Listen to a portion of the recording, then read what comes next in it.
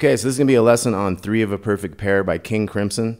This is going to be the Adrian Belew part. The Robert Fripp part I'll probably do after this. It's a bit more difficult. He didn't have to sing at the same time. So can you imagine singing this thing and playing this at the same time? Okay, so our first part anyway, this is going to be in 6/8 and in 7/8. So the first riff has 6 notes. And then that repeats quite a bit. So it's going to be the 10th fret of the D string with the pinky.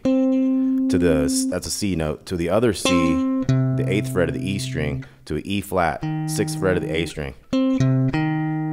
So then the next 3 notes are the 8th fret of the G string, the 8th fret of the A string, and the 6th fret of the E string. So you have.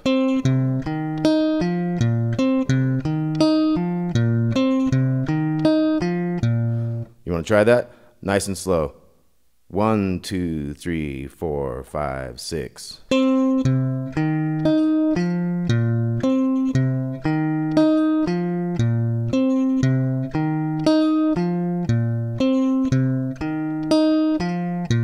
Okay, then the next part is going to be 13th fret on the B string with the 10th fret on the G string and the D string.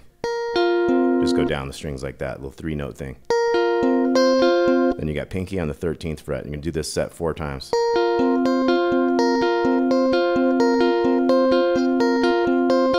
So let's try that nice and slow. 1, 2, 3, 4, 5, 6.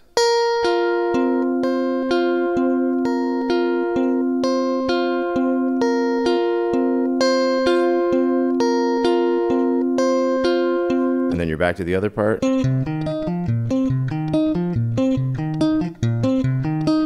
we're going to jump to the 12th fret, just 2 frets above what we did over here, and do the same thing. So it's going to be 13 with 12s.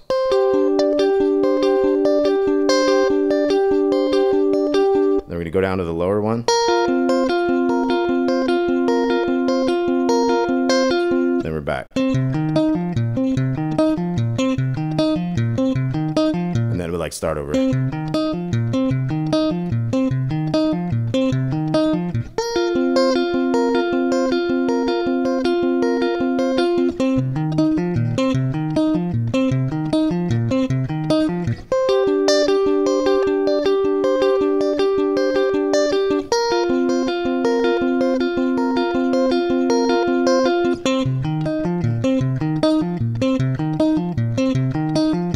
Okay, and a little disclaimer before we go to the second part. So these guys probably did this with a pick, and there's a lot of string skipping. It's a real difficult picking thing, so that's why I'm doing it with my fingers. I find it a little bit easy to do that way.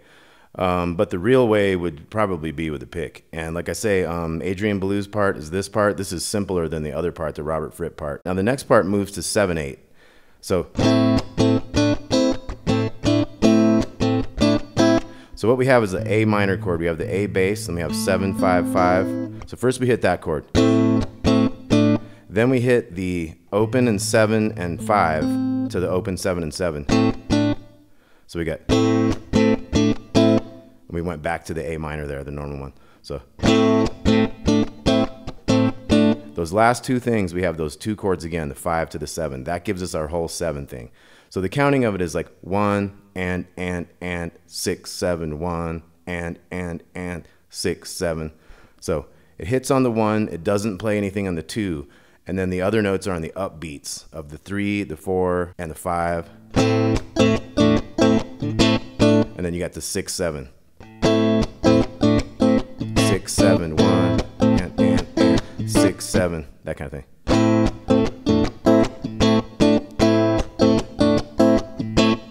Then we're going to switch the chord to like a D minor 7 kind of. It's going to end up being a D minor after this, but it has an A bass.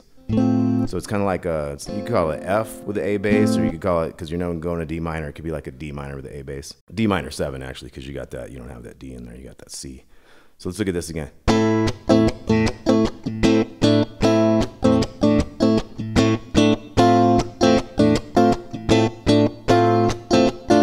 So you do the exact same stuff, you just had moved that little F note in there on the 6th fret of the B string.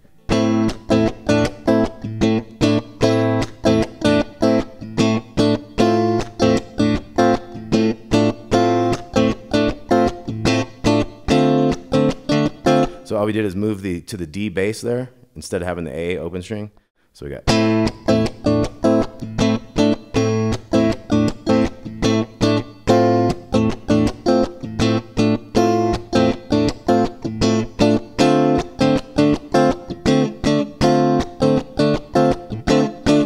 same thing up on the 7th fret for E minor 7.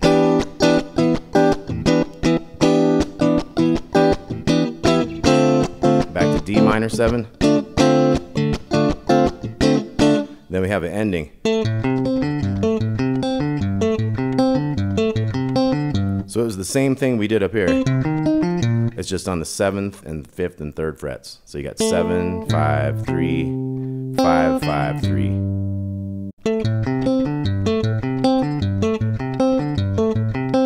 So you do that 4 times and we're back up into this one in C.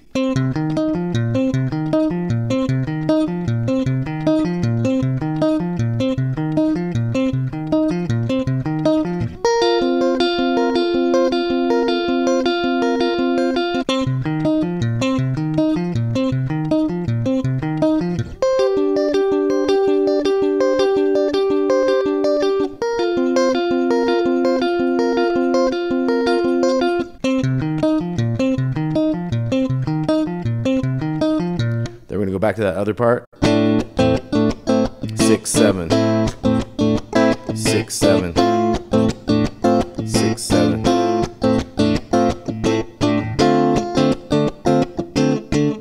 So the staccato things in there are really important. And they probably overdubbed like that kind of thing in there with another guitar, you know, extra one. But let's do this part again.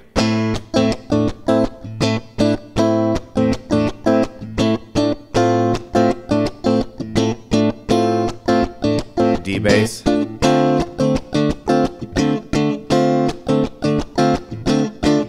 E minor. Back. And it really is supposed to start without the pinky in there. It's supposed to start with that minor 7.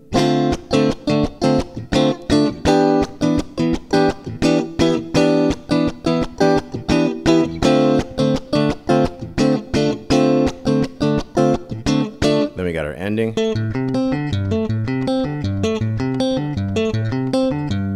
Okay, then we have the bridge.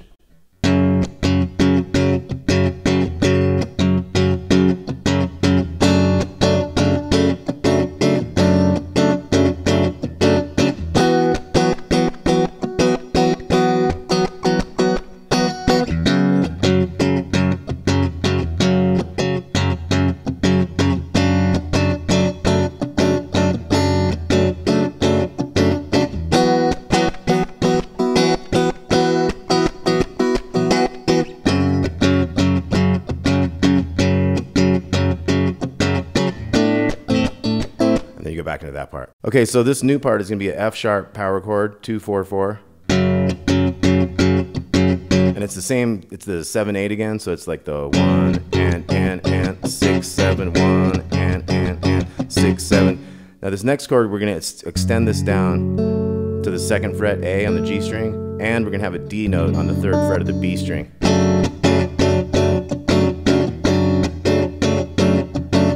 Now this one we got to stop playing the F sharp in order to get all the other notes. So the bass is going to be carrying that, the bass guitar. So this is a tricky chord here. We're going to leave the F sharp bass alone, let the bass player carry that. We're going to move up here and get the 7 on the A string, and then 4 and 4, and then 7 on the B string, and open E also. So this is really a contortionist dream right here.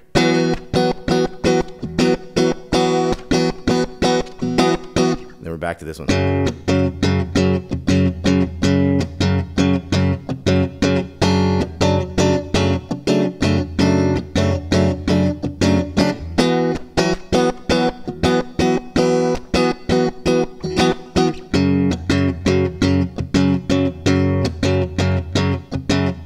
So it's a series of like 3 chords. So you got this one, then you got the one with the extra notes there, and then you got this one. And if anybody has a better chord shape or has like seen a video or whatever where they're playing this chord and it's not that, please let me know in the comments what it really is, because this one seems kind of crazy, but those guys did some crazy stuff.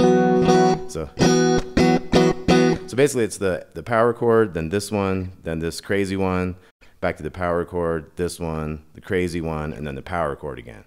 And then we're back into this other one.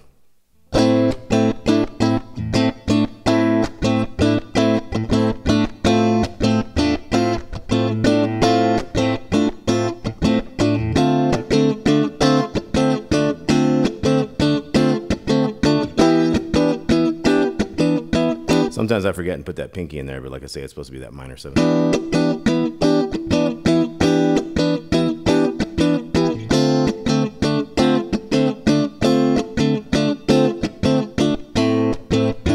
So after the bridge, it's going to be 2 sets of this thing in a row. So this is going to be the second one. And let's play along with this one real slow. This is a 7 count. 1, 2, 3, 4, 5, 6, 7.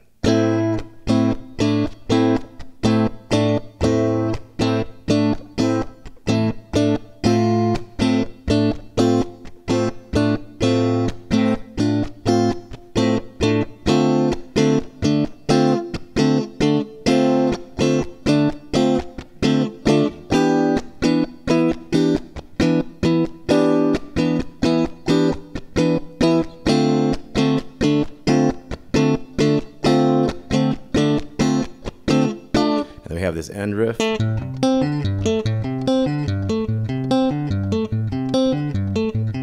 it goes for a really long time at the end of the song and it fades out. Okay, so like I said, that was Adrian Belew's part of 3 of a Perfect Pair. Let's go over the parts one more time. Then he starts singing.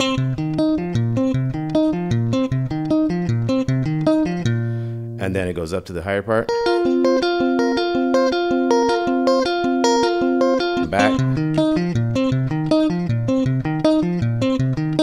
higher part, down,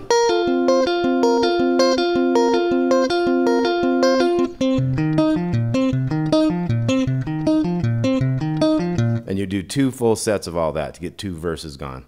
And then we're going to go to this lower part.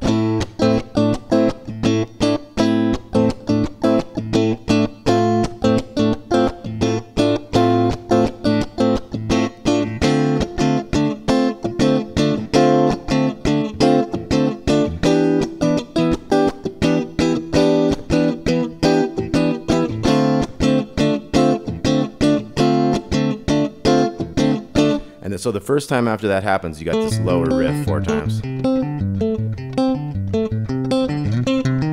then you jump right back up and you do a whole nother set of those high riffs and everything. Come back, do this little bridge thing again. Then we got our real bridge. I guess this would be like maybe a chorus type thing. And this is your bridge.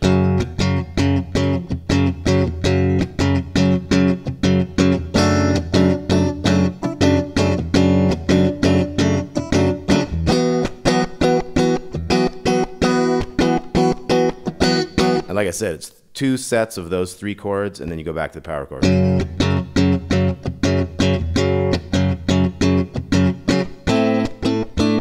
then you come back into this riff, and you can do that whole thing twice this time, and then you're back to the end of the song.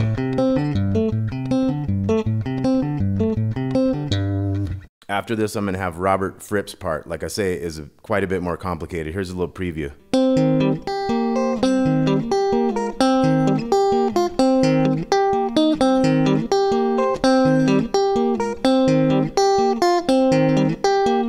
And then the other part is.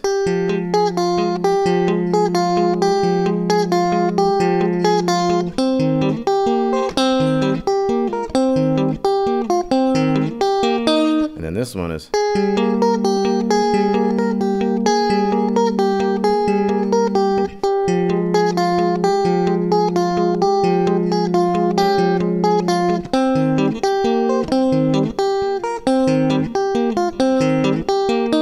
So for you adventurous people, you could try to go ahead and figure that out from just looking at what I did.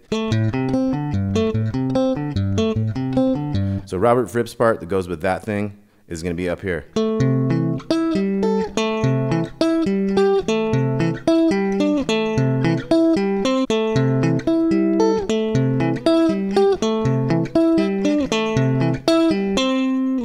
All right, so thanks a lot for watching. I'll have a tab to go with this. Adrian Belew and Tony Levin are with Danny Carey from Tool and Steve Vai from Frank Zappa and, of course, his own career. And they're out playing under the name of Beat, and they are absolutely killing it. So go out and see the Beat concert when you can, when it comes to your town. King Crimson, if you haven't heard too much of them, go check them out. This is like my favorite song of them. So anyway, thanks for watching. Please like and subscribe if you haven't already. I'm Damon. Have a great day. See you later.